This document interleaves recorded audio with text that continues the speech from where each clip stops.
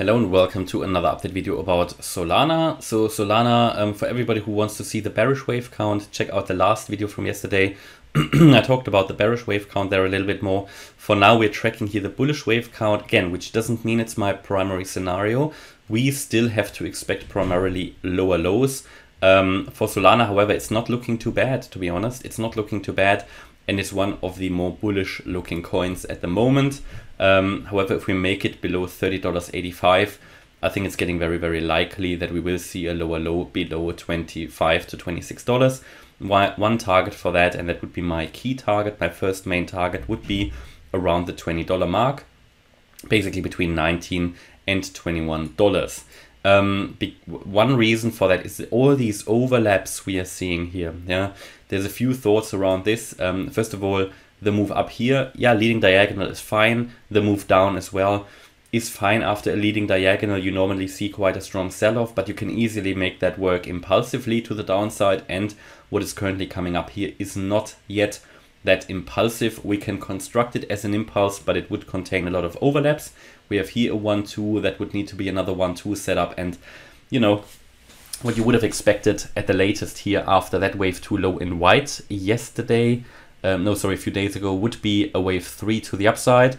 Now that might have started, don't get me wrong, it might have started here with this wave 1, then a wave 2 down, but now we should finally be in that wave 3. Yeah, we should be.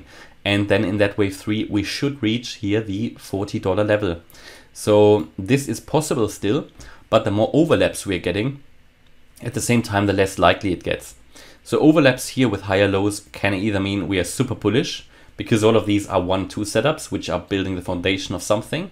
But the more you have, the less likely it just gets, you know, all these overlaps. So for now, I remain highly skeptical, and also I would want to see price confirmation above $48 to be more bullish. At the moment, we are tracking this. Yeah, we need to have it on the radar, and we know that below $30.85, probably the bearish scenario is going to work out, or at least we have high confidence that the bullish one has been invalidated, and then it will just be very hard to make the bullish one still work. We can probably still do it, but there is not much more space then to drop further until it gets very, very unlikely. So for now, we can focus here on further upside until we get, first of all, the $30.85 level broken. A key level which should now hold as well is here the $32.15 level. But from here we are now looking at higher, and next evidence that here a wave 2 has been finished and that we indeed are moving higher, and that also the subwave 1-2 is finished, is to hold first of all here the swing low of $32.15. It's actually it's actually $32.40, and then we need to break above the $37 level. Yeah, it's adjusted a little bit. I think it's the $37 level which would need to be broken now to then reach $40. But here is really the decision point. Yeah, and that might happen today, that might happen next few days. This is the decision point, in my opinion, the next key one, because here this is not only next resistance, and that would be fine.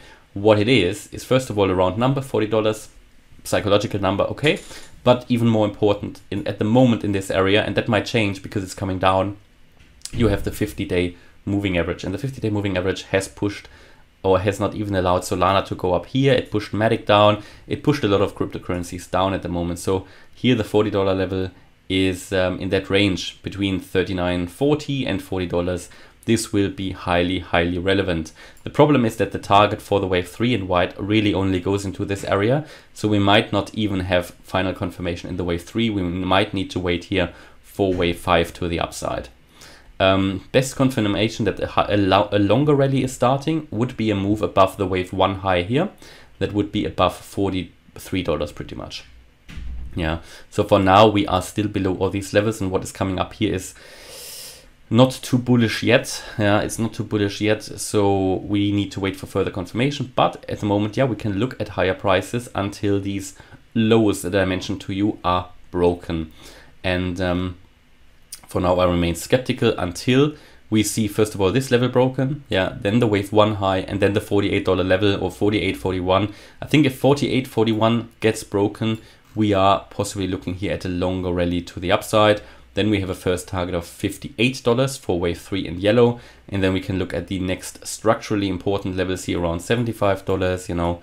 And we've got here $81, and there's various structural levels here, $110 for example. So that is then the future. For now, yeah, we have a few positive signs, we have a few negative signs here on the chart, and we're tracking it to understand which one is going to unfold. Unfortunately, we are at the moment in a space of uncertainty. We're at the moment in a possible turnaround space because the trend down, the move down could be finished. I'd be happy with that, yeah, because we reached my target of around $30 that we talked about many months ago.